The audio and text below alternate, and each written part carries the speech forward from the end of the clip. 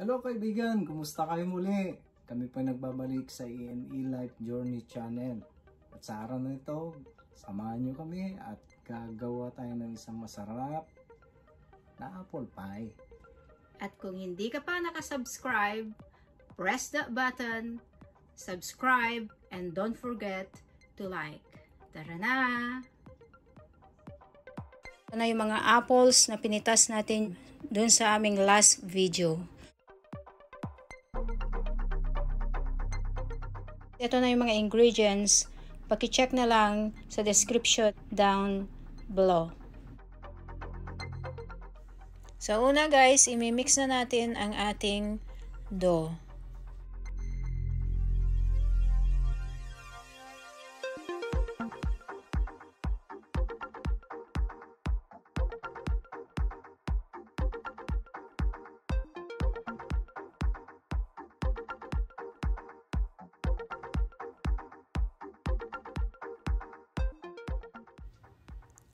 So ngayon guys, ininid na natin yung dough ng 2 to 3 minutes.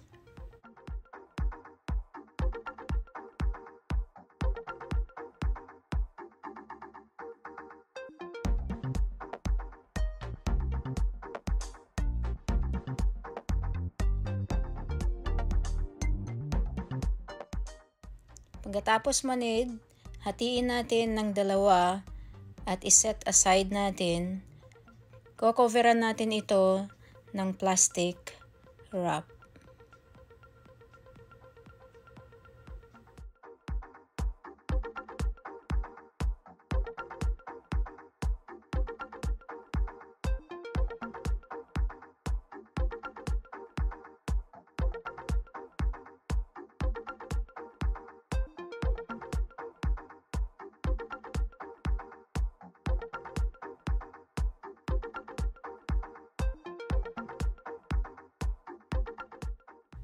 Ngayon, susunod na natin ang ating apple filling.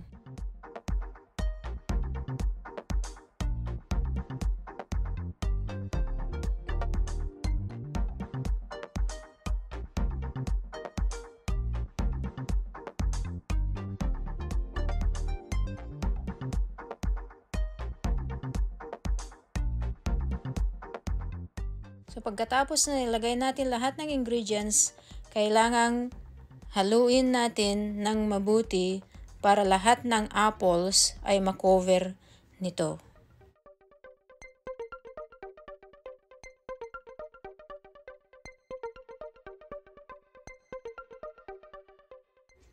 Guys, nakikita nyo nilagyan ko ng plastic wrap kung saan natin iro-roll yung first dough para sa base ng ating apple pie.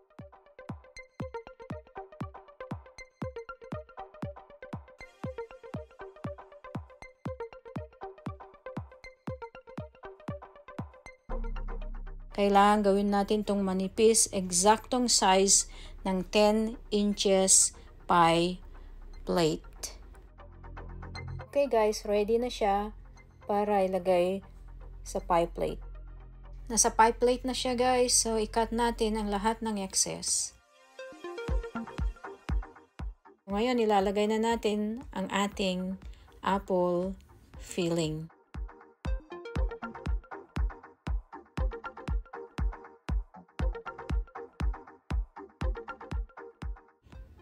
Pagkatapos mailagay lahat, kailangan nating i-flatten ito.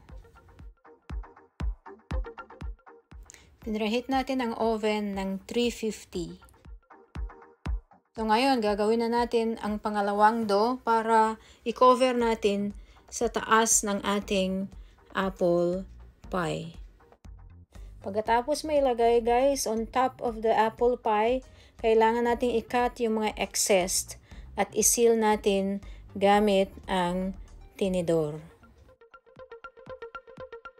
Guys, baka makalimutan ko yung egg wash, ilalagay na natin. Kailangan malagyan lahat ng top ng ating apple pie.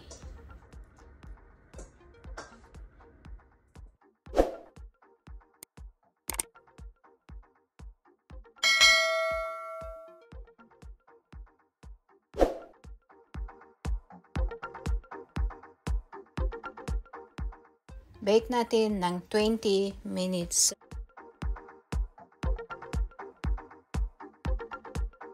Ibabalik natin ito ng another 20 minutes for 325. So, tatanggalin na natin ngayon sa oven. Ito na guys, nakikita nyo na yung ating apple pie. Thank you guys for watching. Please don't forget to subscribe and like.